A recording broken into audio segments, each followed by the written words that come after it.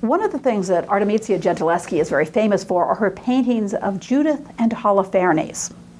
And so I'm going to tell you a little bit about the story and show you a few paintings so you can sort of get the historical context of this. Artemisia painted 4 different paintings of Judith and Holofernes. And so first we want to tell you the story. This is a Bible story. It's from the book of Judith. If you have a modern Protestant Bible, you will not find the book of Judith in that book. It has been removed from Protestant Bibles. Now, it wasn't immediately removed from Protestant Bibles. It's in the Luther Bible, the Luther translation of the Bible. And I understand up until the 11th or 12th edition of the King James or authorized version of the Bible still contained what are now called the apocryphal books. But eventually, many of the Protestants removed certain books from the Bible. They removed the book of Maccabees, Tobit, the wisdom books, the book of Judith. But it's a wonderful story, and essentially it reminds me in some ways of the story of David defeating Goliath. And so essentially you could say she's a female David. She saves her city, not from the Philistines, but from the Assyrians.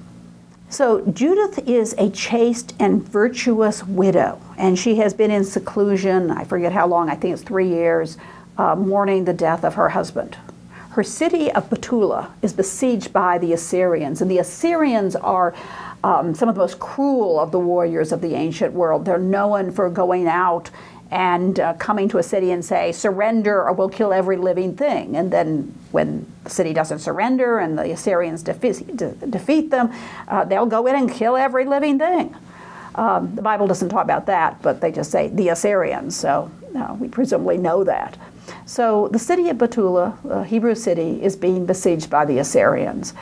And it looks bad. But Judith comes out of her period of mourning and decides that she has a plan that she can save her city. And she washes herself, she bathes, she puts on her beautiful clothes again, and she goes out of the city and goes to the Assyrian camp. And she takes her maidservant with her. She also takes food, which I thought that should have tipped them off, because of course Jewish dietary laws mean that she can't eat Assyrian food. So she goes to the camp and she presents herself as a traitor.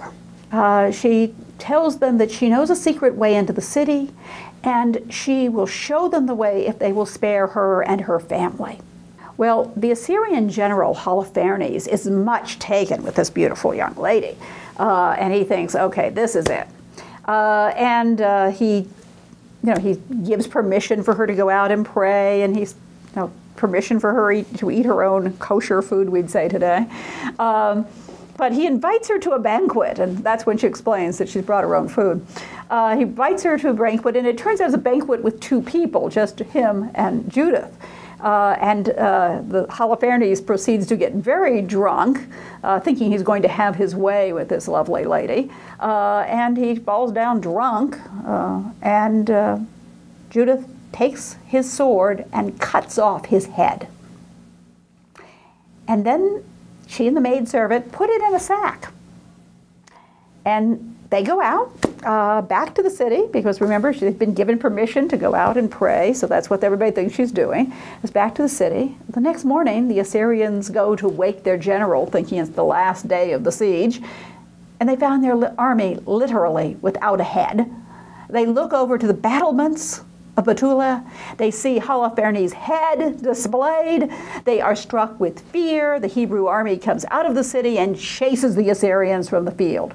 And from there on, it sounds really very much like the Hebrews chasing the Philistines, and everyone gives thanks and praise to God. It's very much like the aftermath of the story of David and Goliath.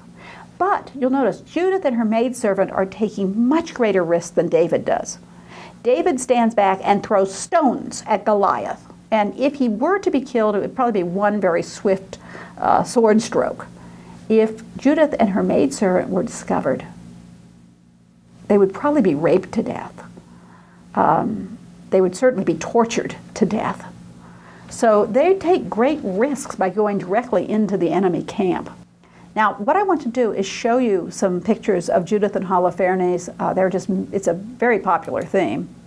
And these are the names of the ones that are by Artemisia Gentileschi. We see Judith decapitating Holofernes, which was a painting that was done for the King of Naples in 1612 to 13. The Duke of Florence wanted his own copy, so there is a painting in the Uffizi, although it doesn't seem to be on display. I think it's in the Vasari corridor, which is open only once a year for about a month in March. We see Judith decapitating Holofernes. And then we see the picture of Judith and their maidservant from the Pitti, very close up. And then a wonderful painting in Detroit, which is the one I showed you before, I'll show you again, with Judith and their maidservant, once again, with the head of Holofernes. So here we're seeing the painting of Judith decapitating Holofernes from Naples. It is a violent, powerful scene. And as you can see, Holofernes has wakened up as his throat is being slashed. Maidservant and Judith are both holding him down. The blood is spurting. It's a bloody, gory picture. But it certainly is a powerful painting. And Judith really looks strong. She looks powerful. And it looks like she's about her work. I mean, she's determined that this person is not going to harm her city. This is the version. You can see the colors are changed just slightly. This is the version that is in the Uffizi. That's the main picture gallery in Florence. And it was a copy that was commissioned by the Duke of Florence. It's a variant. It's not exactly the same, but the same thing. You can see the spurting blood and the pressure that the women are putting on Holofernes as they are going to kill him in order to save their city. Picture in the Pitti Palace, just a very close-up view of Judith and their maidservant. They've got the head of Holofernes, as you can see. The maidservant seems to have him in a kind of basket, and they're looking over their shoulders. This could be inside the tent, or it could be after they have left and they are retreating and going back to the city and looking over their shoulder to see if anybody's following them, perhaps. This is the painting in Detroit. It shows the moment after the deed has been done. Holofernes' head has been severed, and the maidservant is putting it in a bag, essentially. This is taking place in Holofernes' tent. This is what we talked about with tenebrism. It's very dark, it's a night scene, and it's illuminated with a candle, which sends a very dramatic light on the two women.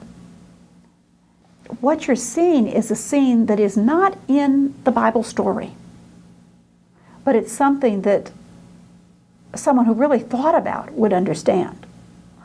It's a moment of intense vulnerability. They've cut off Holofernes' head. They're still in the tent. They haven't escaped yet. And you can just imagine that they've heard a sound outside the tent. Maybe the soldiers are walking by. Maybe somebody's approaching the tent. They don't know if anybody's going to come in and catch them. It's that, terrifying moment. No one else has portrayed that moment but Artemisia Gentileschi. It's like that it's something that's just very, very real and gives you the feeling, not just, oh, these are great heroes, or yes, they're very powerful, or any of the other interpretations, which we'll see some more. It shows their danger, and it shows what they risked. And it is an extremely powerful painting. There's a detail of the head of Holofernes. There's a golden yellow that Artemisia uses, and it's now known as Artemisia gold. And so we see her using that in this picture. Now, I wanted to show you some other ways of showing Judith and Holofernes. There's a long tradition of interpreting this story allegorically. In the Middle Ages and certainly part of the Renaissance in the 15th century, Judith was one of the examples of what the Bible calls the strong women. And people like Judith or Esther, who risked their lives to save their people. Mary was also considered one of the strong and virtuous women of the Bible. And one of the things that the Christians would often do is they would look at the Old Testament and find what they call prefigurations or types of different Bible stories or different Bible figures, so that God was giving signs or omens throughout history about what was going to happen in the Christian era. This is how they thought of it. And sometimes you will see these books. There's the Biblia Pauperum or the Speculum Humanae Salvationis, the Bible of the Poor, or the Mirror of Human Salvation, where they'll have pictures, manuscript or woodcut pictures, with Old Testament scenes next to the New Testament scenes, for which the Old Testaments are the type. So Judith is a type, an Old Testament type for Mary defeating the devil or Mary defeating evil. Sometimes Judith is seen as an allegory of virtue conquering vice. Obviously, Holofernes is vice. Or chastity overcoming lust. Or, as we'll see in one instance, humility overcoming pride. So she's a virtue overcoming a vice, allegorically. Starting in the 16th century, and then a lot of them in the 17th century, you start to see some pictures of Judith where she's this sexy female with not many clothes on, or very low cut, her breasts are showing, or sometimes her whole body. And she becomes kind of this femme fatale who tricks the man into his death, which is not really the biblical story. It's a woman who's risking everything in order to save her people. But it seems like it's okay if the male does that and is the hero, but if a woman does it, they're not in their place. So there's some an uncomfortable interpretation, and a somewhat negative interpretation becomes applied to Judith. It's been suggested, I'm not sure of this, but it has been suggested that it's also been used as a Reformation allegory. Either the Reformation overcoming Catholicism, which one person has suggested for some paintings by Lucas Cranach, which we'll see, or a counter-Reformation image of the Catholic Church defeating the Protestant heresy. So let's look at some of these earlier examples. Montaigne, in the 15th century, shows Judith as the strong and virtuous woman. In this case, she is vertical, dressed in classical garments. There's nothing overtly sexual about her.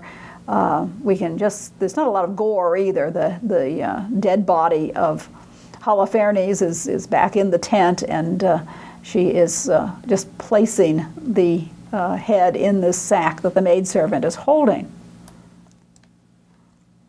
Montaigne, he did a number of versions of this. This is another one where it's painted to look like a stone relief with very, very classical clothing. So Montaigne was one of the most classical of the 15th century artists. You see that here, he's applied it to a biblical story.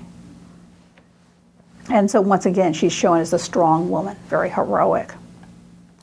One of the most famous 15th century images of Judith is a bronze statue that originally was a fountain, it seems, because there's spigots there, but we also know it was also placed outside the Palazzo Vecchio, or the old palace, the city hall of Florence. It originally was a Medici commission, and it was originally in probably in the garden of the Medici palace. It has been interpreted as an allegory of lust, of chastity overcoming lust, Holofernes being the lust. But there's an inscription on the statue, and it defines it as an allegory of humility cutting off the head of pride.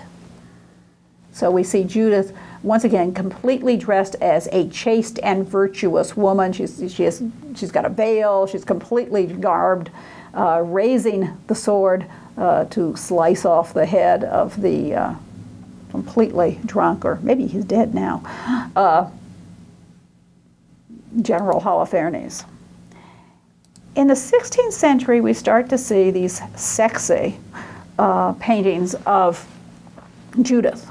Here are some where they're Jan Metzies, son of Quentin Metzies, is showing you Judith in a transparent garment over the top half of her body. Jan von Hamessen goes even further. She's removed all of her clothes. You'll notice she's very muscular, very Michelangelesque. This, incidentally, is Katharina von Hamessen's father. So you can see some of the work that he was doing. The classicism has come to Antwerp. And here are two images that I can't say for certain, but I have sometimes seen identified as Reformation and Counter-Reformation images. On the left, you have a picture by Lucas Cranach, who was the good friend of Martin Luther and seems to have really created a lot of Protestant iconography. In this case, there's nothing necessarily to say it's Protestant. I mean, it's a biblical story. And we see Judith and her maidservant in the tent, wearing very fashionable clothing, and putting the head of Holofernes in the sack while the Assyrian army is outside and unsuspecting. There is one book which has suggested that this may be a Reformation image, that Judith is considered to be the virtuous figure, so for the Protestant Reformation, overcoming what they see as the flaws in Catholicism. The other example that I have to show you, here we see Lucas Cranach, Judith in the Assyrian camp. Werner Schrade has suggested that this should be read as a Reformation allegory, with Judith as the virtuous Protestants and Holofernes as those bad Catholics. You can, of course, turn this around. I saw this painting in a museum, and the placard on the side of it did a little explanation, and I don't know their source, but they suggested that this might be a counter-Reformation allegory. Vouvet was a French artist, so he and his patrons are going to be Catholic, and in this case, Judith is symbolizing the virtuous Catholics who are overcoming the evil Protestant heretics who are Holofernes. So it's a possibility, it could be interpreted that way. One of the most famous images of Caravaggio from the Baroque period, one of the most famous images of Judith from the Baroque period is Caravaggio's painting of Judith. And it's probably pretty certain that Artemisia Gentileschi saw this. It's now on the second floor of the Barberini Palace, which is part of the Galleria Nazionale, the National Gallery in Rome. And as you can see, Judith is slicing off Holofernes' head. There's blood spurting out from the artery. He seems to be trying to cry out, but nobody can hear him, presumably because his trachea has already been cut. And she is standing to one side so the blood doesn't get all over her, with a kind of worried look on her face, like, oh, little peeked here. And of course, in this case, we see an elderly maidservant. You'll notice the maidservant sometimes is youthful, sometimes elderly. And in the case of the Mantegna, she seems to be African. Here's our comparison. As I say, Artemisia must have seen Caravaggio's image, because we have that idea of certainly the blood spurting in Artemisia. The blood is spurting everywhere. It's spurting in the direction of the assassins as well as all over the bed. So it's a bit more dramatic. And in this case, the woman has a very different facial expression. She seems determined, she seems powerful, and certainly not, ooh, I don't want to get blood on my beautiful clothing, and I'm so sweet and proud. This is a powerful Judith that Artemisia has created. And here, of course, we see the example that I showed you before with Arezzo having somewhat a similar image. The idea almost that they've cut off the head and they're looking around, is someone going to discover them? And yet what Artemisia does with that image is just so totally, it's much more powerful, it's stronger. It makes you worried about them. And there is another, this one by Arezzo is in Hartford, Connecticut. And there's a very similar version, not quite as brightly colored or neutral tones, that's in the Vatican. And that's been attributed both to Arezzo and also has been considered a possible copy after the Arezzo by Artemisia. But it's, you know, so close, it's very hard to say. This is a very interesting and in many ways very original painting of an allegory of painting. It's known as La Pictura, and it dates from 1630. It is usually considered to be a self-portrait of Artemisia Gentileschi. It is usually considered to be a self-portrait of Artemisia Gentileschi. And I just recently read that some people are perhaps doubting that. But I think we'll just keep this as the idea that it is a self-portrait with the caveat that we may be wrong about this. But it's a very interesting painting. As you can see, the point of view, when you're looking down on the figure, creates this very interesting negative shape. The negative shape is the shape around the figure, sort of the background shape.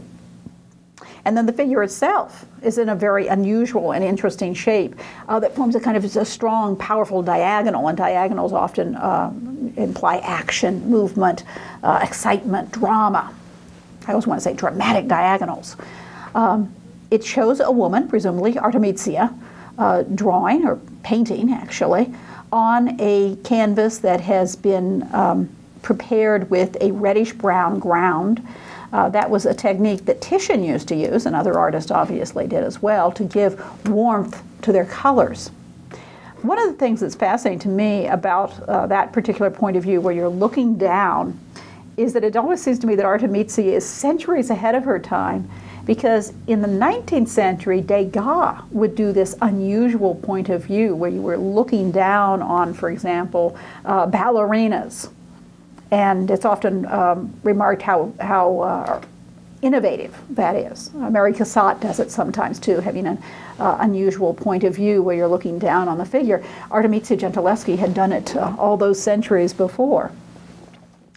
Now, one of the interesting things about this is it's considered to be an allegory of painting. In Italian, La Pictura, which is the name that we give the painting, would mean literally the painting, although in many Romance languages they use the article the in times that we might not. We would just say painting. So I'm going to say La Pictura. Pictura is a feminine noun. It ends in an A.